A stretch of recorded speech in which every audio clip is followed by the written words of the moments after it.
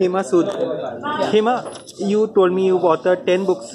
Tell us about those, please. Yeah. So actually, I never really planned to be an author. I wanted to join the corporate world. Okay. But then what happened is I went for an early morning walk on the beach.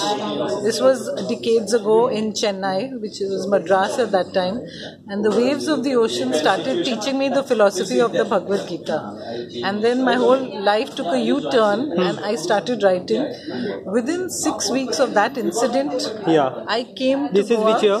This was 1987. 87? Yes. Oh, wow. And within 6 weeks of this incident on the beach, I got engaged to Sandeep. He lives in Goa. And then we got married 35 years ago. Okay.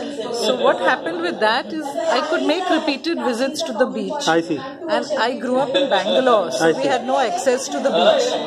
But I think the waves of the ocean fascinated me. I love to swim. And that's how my journey began. I see. And then the other books are basically philosophy. They deal more with the philosophy of karma and rebirth. Quite a serious subject, no? Yes, a very serious subject, and I've made it in a story form so that people can understand and relate to it.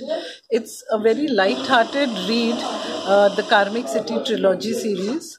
And then subsequently I came out with a book on my brother. Which Your latest is today. This is today. This is released today.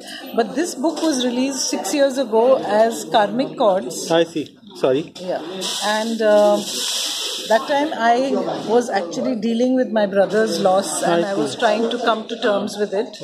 And then my 8th book is the kind of a revised edition of my first book because it went out of print. It was printed in 94, but that time it sold over 5,000 copies. It was very well received. Really? And in fact I got excellent write-up in Romantic and The Weekender, which is there, where they compared. So it's a very niche audience. It's a niche. Sorry, compared you to? Yes, compared me to Archimedes and Newton because they said that this is something very unique. It's literally like you've discovered something else. Because how can the ocean teach you philosophy? And I said that every aspect of Mother Nature teaches us lessons. So it's a niche. It's a niche audience. That is true. But so pan-India?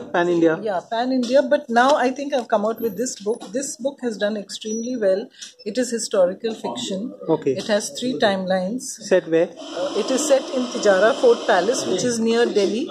It is 3 timelines based on Tijara. Which years? And so we have it in the 5,000 years ago when the Mahabharat war took place, the Kurukshetra war. We have it in the 17th century when the Fort Palace was actually built. And the fiction part is set in 1977, where a doctor is mysteriously murdered and the police officer is psychic. I see. So what happens is through clairvoyance he solves the murder mystery. I see. And personally I am a Reiki Grandmaster. Okay. I'm a healer, I'm a psychic medium. So all that knowledge and all that I work with higher energies I brought into this book. Okay. And this book has done really well. It has already sold about 1,500 copies in the first 6 to 8 months. I see.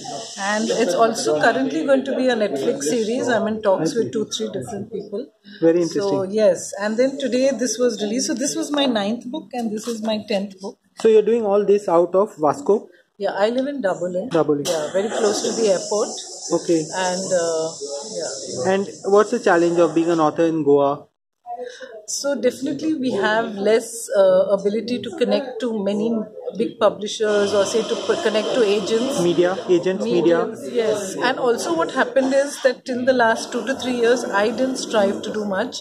My children were small. I had different responsibilities. So I would definitely write, but maybe I didn't step out to publish or I didn't step out to attend literary festivals. I actually started attending GALF in 2015. Okay. But I can say that Bhai and Vivek Menezes and Yatin Kakorkar have been very supportive. They've really guided me, assisted me. This is my 3rd release here in GALF. I've had 2 earlier. And it's been a very, very wonderful journey. Of late, I've been attending many literary festivals. I was in Pune last month. The literary festivals help, don't help? Yes. No, for me, they've helped immensely because I get to meet fellow authors, people I don't know otherwise. So I definitely found a lot of benefit in attending because, in the author's lounge, one can meet different people. Thank you. Definitely. Thank you so much. Yeah. All the best. Thank you so much.